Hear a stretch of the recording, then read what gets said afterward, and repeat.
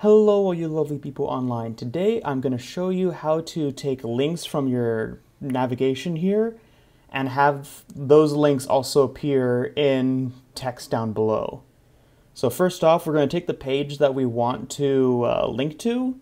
We're going to right click it and then we're going to hit copy link address. Now I'm going to go into the visual builder. And once it loads up, just for this, I'm going to just make another text block for the review. So we're going to go down, we're going to make a new row, text module. Now we're going to add in whatever text here. I'll just add in, here is the link to the coolest page you will ever go to.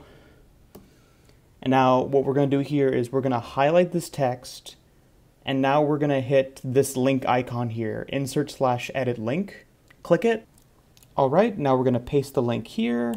The text to display is what we had highlighted, but you can also set it to be something else if you want, if you just hit the insert link button without highlighting any text. Title is for text that will pop up when you hover over it. It's more for accessibility.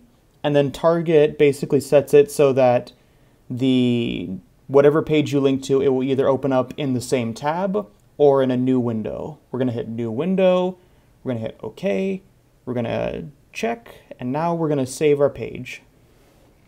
Once this is done saving, we will exit the visual builder and let's test out how this looks. All right, we're exiting. We are now here. Let's go down to the bottom. Let's click this.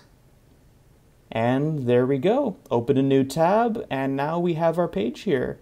Look at this cool page here. We even have another link here from this cool page. Yep, there you go.